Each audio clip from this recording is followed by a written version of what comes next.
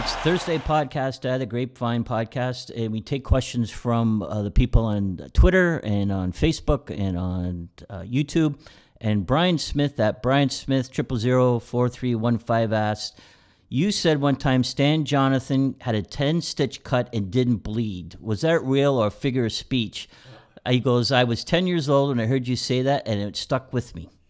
Tuscarora Indian, boy, he was a tough guy. He was the toughest fighter I think I've ever seen. I remember he did that, and I remember the guy hit him with a stick and cut, and I looked at it, and it never even bleed. I said, this guy is a tough guy. And let me tell you a story, too. His kids are tough, too. I remember in the buses one time, we were going to the airport, and Stan come up and asked me, he said, "Can my wife and kids drive to the airport, too?" They were going back to Canada. I said, "Sure." So they were sitting at the back. And they couldn't have been over 5 years old. The one kid couldn't have been over 5 years old. So they were marching up, and I remember this. He was cocky like Stan walking up. So I just happened to say, "Well, look at all the little munchkins." And the kid turned to me, stopped. He said, "Shut up," just like that. Well, you didn't say that to Coach Boy. The guys loved that one. And I used to kid on. Tim, the guys did not want. Stan, he's listening right now. The guys did not want Stan. They wanted another player instead of Stan. And I remember the very first time I saw Stan, we're going to play Toronto Maple Leafs, and we always come in Friday. And Harry come along with us, and he said, "You want to go and see our number one draft choice? We're going to have it." Must have been my first year. So we went down to Peterborough. We drove down to Peterborough, went into Peterborough, and we saw Dougie Hallward. I think Dougie Hallward was our number one draft choice. I think he broke his leg that game. And why were they? Said, "You want to stay for the rest of the game?" I said, "Yeah, why not?" And boy, I think his number was 18. And boy, oh boy, and was he banging and was he hitting and fighting? So when they had a draft, I was there, and I said, "Can we get Stan Jonathan? Can we get Stan Jonathan?" So I think he went about fourth or fifth. We had nobody else to pick, so they picked Stan Jonathan. Boy, that was the best draft I think we ever had when we got him. And when he came, though, like I said, the players didn't want him. He was too cocky and everything. But, boy, was he a beauty. I remember when I used to shoot the puck in all the time on the goaltender, and they pick it up and put, that play, dump it in and all that. And Stan, for some reason, skated in front. And just as I was about to slap it in, and I hit him on the ankle. I don't know whether I broke it or not, but I hit it. I think we cracked it pretty good. And to make a joke after it, he's laying there, and I said, "And they say I don't have a hard shot." I remember he scored a very memorable goal for us. Let me tell you a story about that goal. That was the goal that I remember. I always remember was on Rogie Vachon. It was in L.A., and I learned me a big lesson too. That whole playoff series with L.A. We were up 3-1 or something like that, and. Like we were going to win again, L.A. again, and everything like that. And I wasn't up, and the players weren't up. And believe it or not, they beat us in the Boston Gardens. Now it's 3-2. And, I remember that goal, shot from the point, and Butch Goring tipped it in. And it's the only time in my life I've ever seen a guy carried off the ice, and it was a big goal. It must have been. So now we go back to L.A., and we're losing again. And I remember driving. I had a little red car, and I'm driving home after a morning skate. And, while it's here, and I'm thinking, I did not have the players up. It's my fault. And I remember there was a record out there called, "You've Blown It All Sky High" by Jigsaw. And that come on the radio. And I really did thought I'd blow it sky high. Now we go back to L.A. If they win this game, it's 3-3. And anything can happen, and I know I'm fired at the end. I'm getting fired a lot. But anyhow, I think there was only 14 seconds left, and we're losing. And everybody talks about the loudest building of all time, and the loudest building of all time I've ever heard is the L.A. Forum, because they used to have steel around the bottom, and the people used to stamp their feet. And it was unbelievable, stamping their feet. They thought they'd won. And Stan shot it from the side, and I remember it hit Rogie Vachon on the shoulder and bounced in, and somebody says, "It's in, it's in." I'm telling you, I almost fainted. And that was the same thing Dave Hutchison, I wonder if he's listening. So it's tied. We're going into overtime in the playoffs, and Dave Hutchison, for some reason, I don't understand it. To this day, I'd like to talk to him. Instead of just icing the puck, it was in his end, and instead of just icing the puck, he went to slap it, broke his stick, and went to Greg Shepard. Now, Greg Shepard is the left-hander going in on the net. Now, Dave doesn't know what to do. He takes the stick and he fires it at Shepard, still going. And Bobby Schmutz is a right-hand shot. Now, you have to think of this. He's going on the left side. Bobby Schmutz is over in the left and on the left side with a right-hand shot. I thought he was going to pass it too. And what he does, he shoots it. It was just an inch like that. Went in, and we went in for overtime. It's the first time I almost fainted.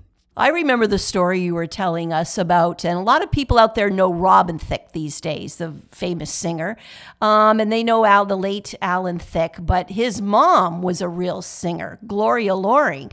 Tell me about her singing the anthem for the LA. She was unbelievable, and I've been at a few banquets that they were at when they first went in, Alan Thicke and her, and he'd be up on the mic, and she'd say things back to him, and they let on. They weren't getting along. They did. They always did get along, but they were giving shots back and forth. Boy, following them was like following Dennis Hall at a banquet. Anyhow, yeah, I remember she used to be at center ice, and she'd be worth a goal, and she would not sing till the national anthem till it was deathly quiet. And boy, everybody just loved it. Just when I know the players, she inspired like Kate Smith.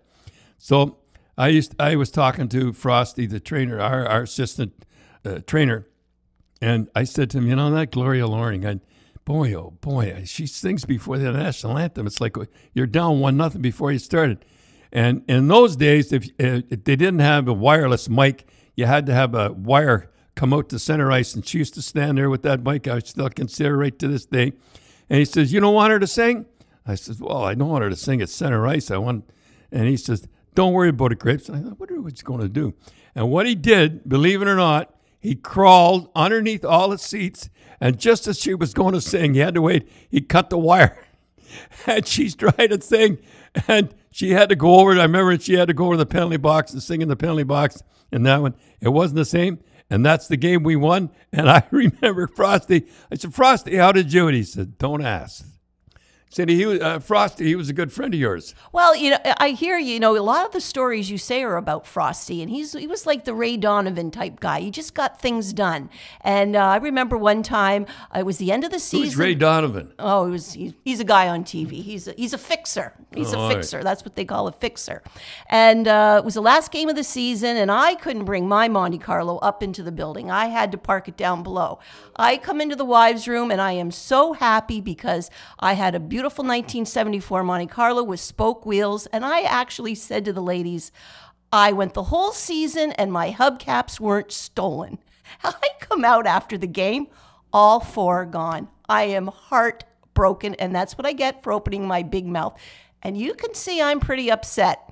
And what did you do? You went to Frosty. And No. I was sitting in my office, and he said something about Cindy being upset, and I said, "Well, she should be upset. She drove the Monte Carlo here, and the 4 hubcaps were stolen, and you really did have I made the nice spoke ones too." Oh, they were nice. Like the kids today, do they really know spoke? And they were worth a lot of money, and that's why I thought, I'm pretty upset. So the next day, I come into practice, and there's the hubcaps. I said, "Hey, what in the world?" Like I'm looking at that. I said, "How did you get those back, Frosty?" He says, "Don't ask." I'll tell you another story, and I have it hanging up, and I just love the picture. It's a real painting. It was done in 1903, and I used to drink in the place called the Iron Horse. Tim, you remember the Iron? You were never in the Iron Horse. No, I didn't go. No. Anyhow, it was the Iron Horse. It was right next to the Boston Gardens. I think it was in the Boston Gardens somewhere. And it was an old bar, and they had a beautiful picture. It must have been hanging up there for 100 years. And it was hanging up, and it was some cherries. It was an actual oil painting, some cherries coming out like that. And I said to this bartender, a young bartender back then, I said, boy, I like that picture. I said, that's a real oil painting. I really love that picture. He says, you really like it, Grape? Says, yeah.